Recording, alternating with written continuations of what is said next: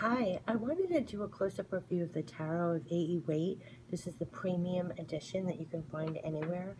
I really wanted to give honor almost to these tarot cards. These are the ones that were first published in 1911. And it says right here, 78 cards, colors and backside of the cards according to the first edition from 1909. There's a booklet in here as well, but I wanted to kind of honor these cards because even if you have different versions of the Rider-Waite Smith decks, I definitely advise getting this first published, the Tarot of AE Waite, which is the first published deck with the original pebble back.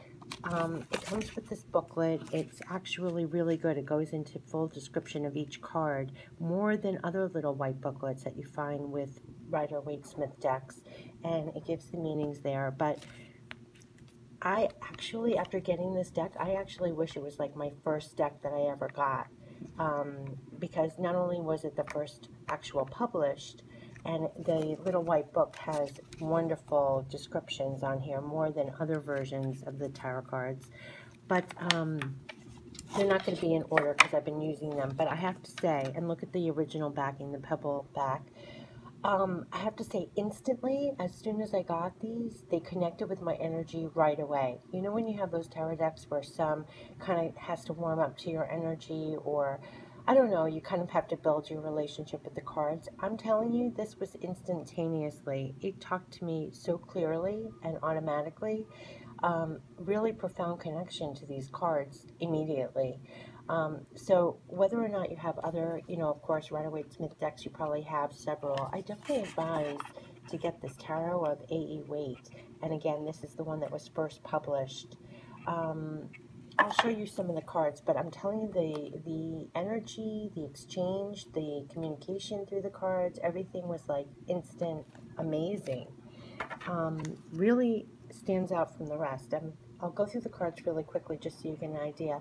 The color is much better and clearer and crisper than other Rider-Waite Smith decks as well, including the Centennial, including the original tarot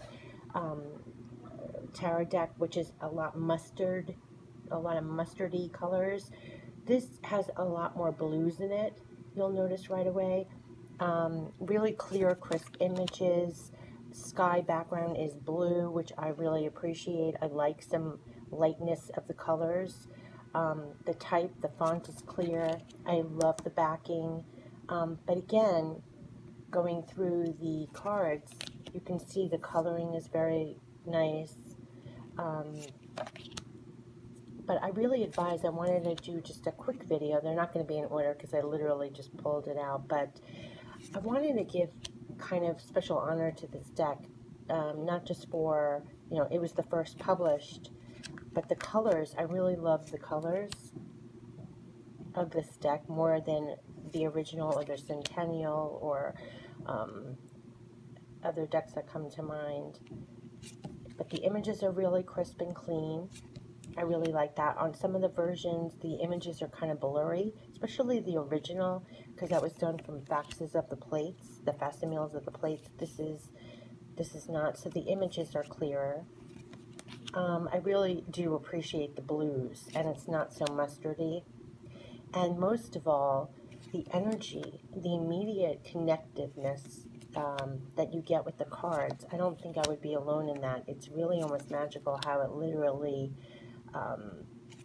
very direct, very clean, clear, crisp messages that come through these cards. So again, I almost wish I had so many different other versions of Rider-Waite Smith decks. This is one of the later ones that I purchased only because I really was intrigued of getting the first published deck, even though I had a lot of different other tarot decks. I held off because I didn't feel like I needed more tarot decks. I was very happy with the ones I had. But I've never looked back. Once I got these cards, the energy is just, I put them in the front of my storage of my tarot cards because I tend to use these quite a lot now.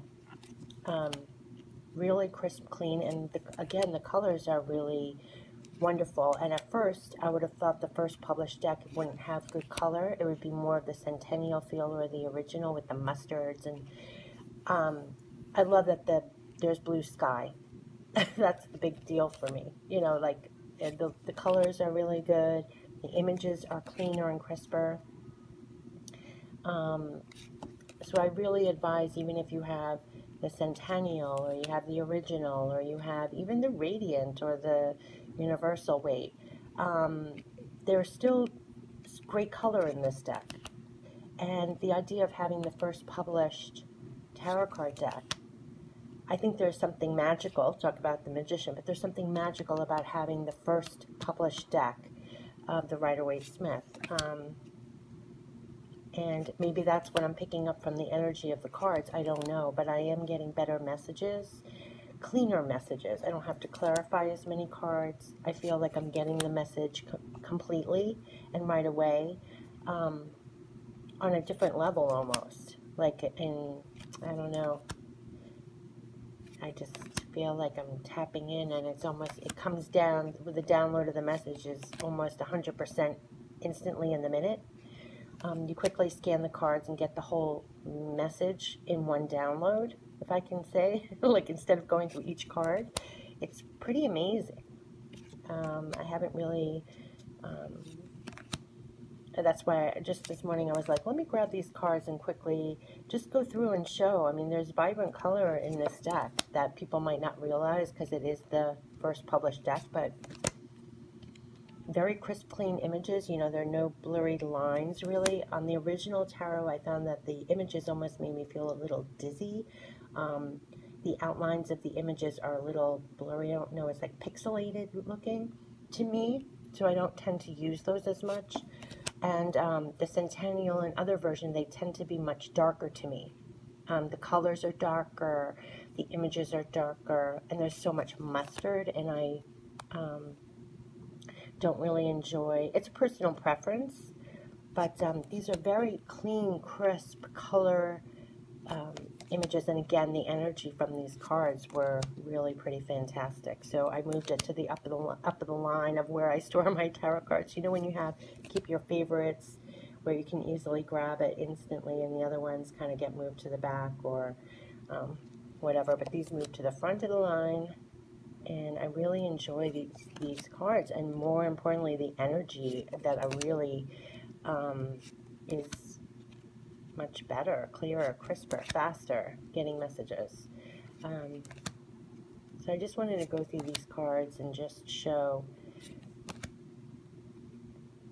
just really nice.